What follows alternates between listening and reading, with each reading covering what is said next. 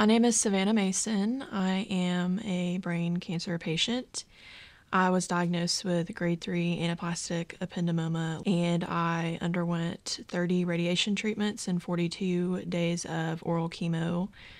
And I'm currently living in survivorship, so my last few scans were no evidence of disease. And the reason I'm here is this is my first time at Head to the Hill, but I really just want to start advocating as a survivor. I want to advocate because I know what it's like to go through receiving a devastating diagnosis like a brain tumor and brain cancer. And I just really want to help other people. And I know through advocating that I can help make a change. And I really just hope through speaking with representatives and senators that I can make a change, and hopefully some more funding will be allocated towards brain tumor research.